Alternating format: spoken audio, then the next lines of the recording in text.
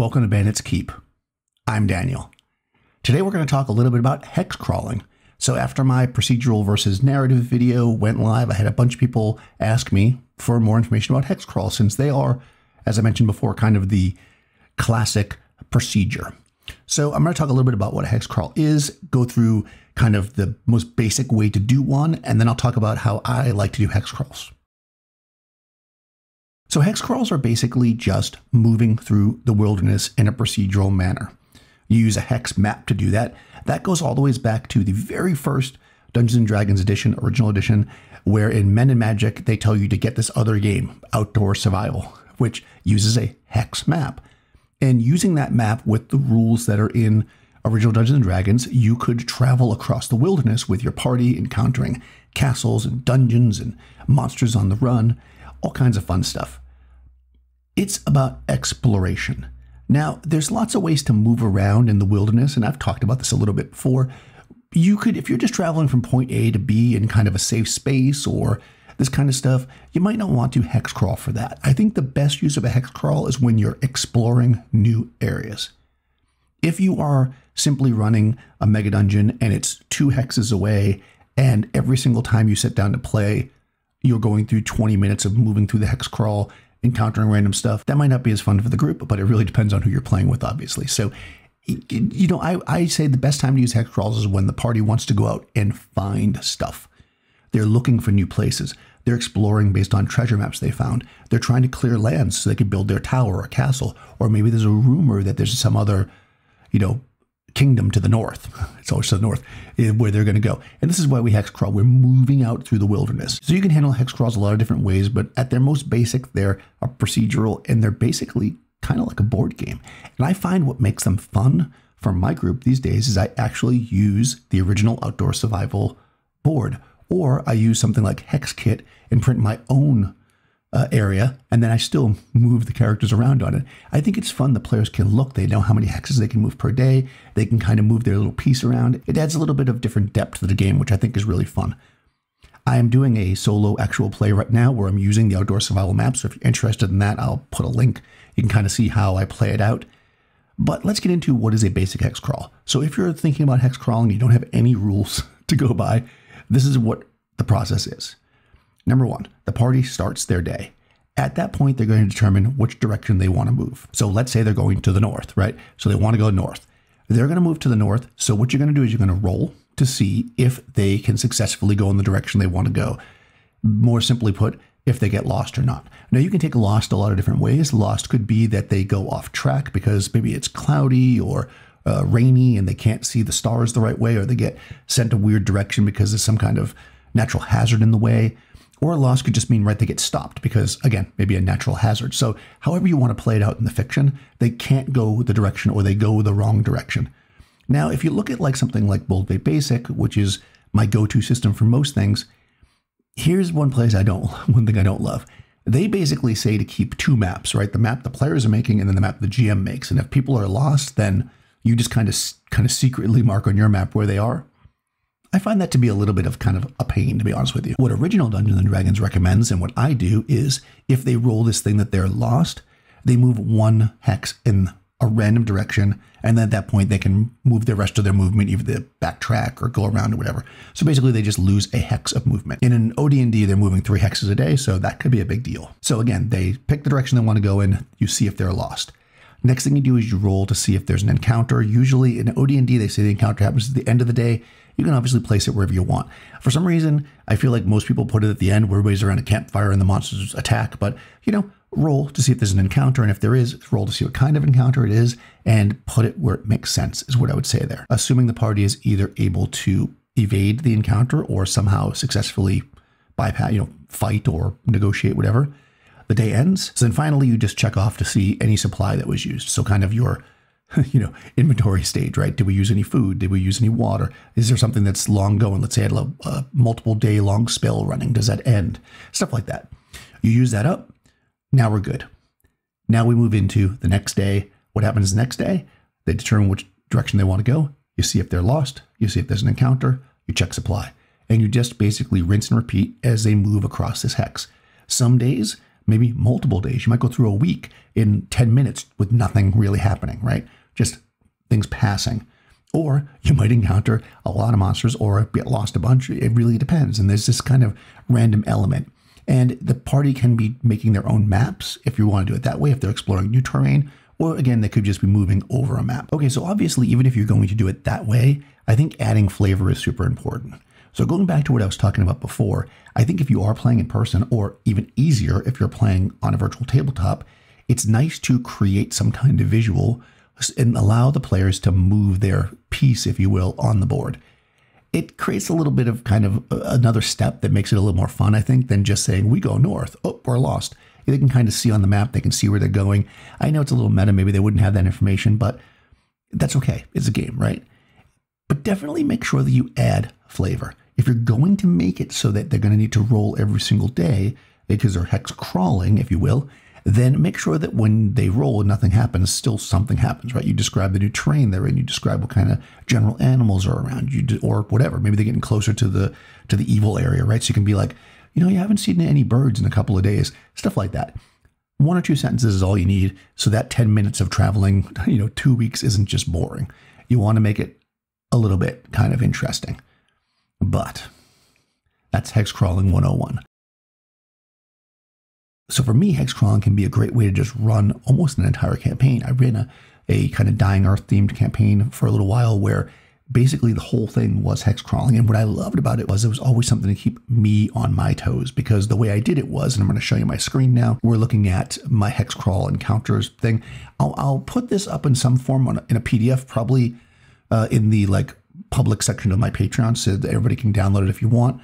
There's a few things that are in here that I copy and pasted from sources online, which I will remove before I put it up there. It's not my stuff, but I will put a link to those things. But let's just kind of go through this quickly, how I do it. Okay, so the first 2 steps that you do in a hex crawl, I do the same. Pick a direction, see if they're lost. Like I said, I do the OD&D method, where if you are lost, you roll randomly, you move that direction first, then you can just recover and move wherever you want from that point. Then what I do is I roll 3d8 on this chart here. And it says morning, noon, night, but what I basically do with this is I combine this into something that happened during the day. So on a roll of 1 or 2, there is a monster and there's a breakdown. It could be a lair, it could be wandering, it could just be tracks.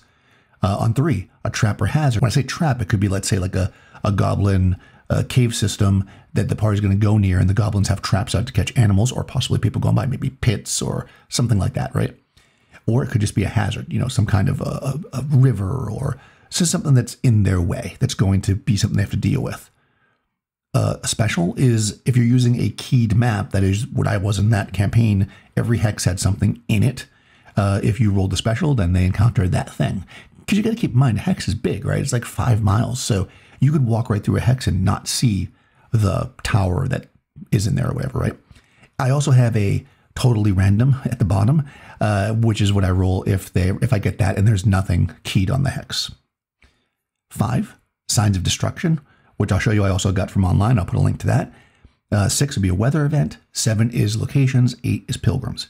So now we're basically looking at, you're going to create a little bit of a story, right? So each of these has their own charts you roll on, and you might look at it and go, okay, well, they start traveling, and what they find, the weather gets really bad, because let's say you roll a weather event, which then pushes them in a different direction, or they have to seek cover in this cave system because massive hailstones are coming down. Or, that's probably what they'll do, or they'll take damage. Well, that cave system is a cave system of the goblins we just talked about, and it's actually set up where this is actually a part of the cave that they know is near the pathway that people will run into if they have freak weather events. And when they go in there, the goblins try to trap them, possibly, right? Or maybe, and maybe you rolled pilgrims. So maybe there's pilgrims that have already been captured in there. So you create this into something that is not necessarily 3 encounters, or they could be spread out, but something that you're going to create into like something that happened that day. This type of system makes it so that when you're hex crawling, and again, we're crawling, something's happening every day. So this is not we're trying to travel 50 hexes to get to this place that we really want to get to. This is really, the hex crawl is the adventure. So I'm going to go through some of these tables because I think they're fun, and I'll kind of talk about how I've used them a little bit. And like I said, I'll put a link. Okay, so for weather, again, we're rolling 2d6 here. freak event that might cause damage to the party, unusual event that might damage equipment, inconvenient, it just slows them down, atmospheric, could cause damage, or extreme, like a tornado, right? Then we've got traps or hazards. Again, it could be a trap set by a monster. It could be that they go off course because of a river. There could be difficult terrain. It could be impassable, where they have to go back, or maybe they're caught in some kind of massive natural disaster. Now, assuming that there's a location, you can roll here. Ancient empty ruins, ruins that aren't empty, obviously, temples, special locations. You got different types of ruins. This here I got from, and I'll put links to this stuff. I formed these charts basically rolling on this D30 Sandbox Companion. I rolled a bunch of times on the tables and picked some other things, and I was able to create my own little clusters of stuff. If you find that you did that and you use one up, then you can always just make new ones. It wasn't hard to do. So you might find a villa slightly collapsed, infested with chimeras and harpies. I think I put 2 in there so I could just kind of roll randomly for myself. So now you got a villa that's slightly collapsed, infested with harpies. That's a great encounter, right? You can kind of make that work. Or if you had rolled empty, then it's a villa slightly collapsed, not infested with harpies. Whereas if you run into a temple, you're going to find it might be abandoned. It might be non-fighting priests or a cult, right? It could be a stone mound with D5 rooms or a pagoda, right? And I've got some cults here. Here's the League, the Eclipse. They follow a female human magic user doing mayhem. Sleep on beds of nail. And again, I rolled most of this using this and just other charts. So I've got this little thing. Now, once I have them encounter a cult, that cult goes into play. Obviously, I'm marking it on the hex. And this is going to be a faction now they can deal with. And I'll actually show you down here, when I was playing this, they encountered this cult right here. The Rune Blood Cult. The Templars of Scar and Ink. This group of 4 men, magic user 1, 1 woman, magic user 3, are naked save for a loincloth. Their bodies are covered in tattoos, and each has D3 magic runes as tattoos. 1 per spell known. I may have made that up. I can't remember if I rolled for that or made it up, but this is just who they encountered. I created this cult so that when they encountered them, now I made this ahead of time. I have 1 cult on hold, because you don't want to be making that up necessarily on the fly, but that's if they encounter a cult. It's not that common, but it can happen. Okay, so past the cults, we have specials, hermit, nomads, trading post, abandoned fortress, military outpost, or a witch. These are going to be special. We're going to deal with them if they come up. Simple as that, right? Now, here's table 2. This is my pilgrim table. This, I can't remember. I got this idea from a blog somewhere, and I cannot remember where. And then I just put in my own kind of variations. What you do is you roll twice on the first table and once on the second one. So you get results like knights enslaving madmen, or villagers fleeing from the sick or cursed. And this kind of puts together this little scene where the party can get involved or not get involved. It could be a problem. It could be something good. It could be brigands, negotiating with knights. Does the party want to get involved in that? Are they wondering what's going on? Who are these brigands? Who are these knights? Whatever works in your world, right? You're going to make it work. Like I said, this keeps you on your toes. Okay, so this one here I got from the Swords and Stitchery blog. And like I said, when I put this on my Patreon area, I'm going to remove this because this is not my content here. But I will put the link, which is right here. Let's open this up. And we can see that this is from their blog. It's a really fun blog. And they've got some cool art there. 120 random remains of passing of mythos. Right, so basically this is my signs of destruction. So this is like the ground is covered with a fine layer of living flake like skin, and animals die when they touch the stuff. Real fun. It worked for that particular campaign. This might be too weird for yours. You can just make a list of whatever the destruction could be. It could be natural, it could be by armies, figure out what's going on in the world. Then we go further down here, and I've got my random monsters. Now these monsters I got from this book here. I think you can still find this somewhere. If I can find it, I'll put a link to it. This is by Fantasy Gamers Compendium by Game Science.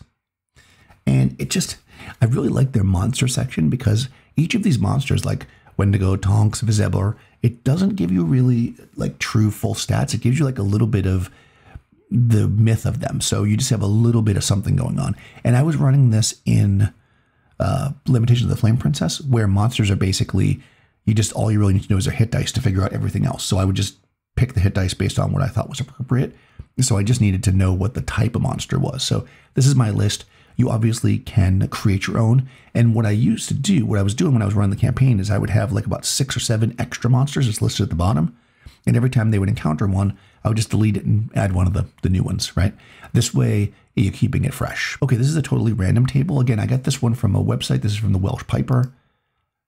Open this one up, and we can see that on theirs, it's called, let's see, Minor Encounters. But I thought this would be fun because it's just something extra they can run into. So, camp, semi-permanent, a way station for trappers, hunters, drovers, or messengers, right? And you could make that occupied or not, really. It's up to you. So I thought this was a good little resource. You can find it online. Also, this entire section on hex-based campaigns, obviously since we're talking hexes, is pretty decent. Check that out. I haven't read it in a while, but I obviously took something from it, so I must have liked it. And I think you get the idea.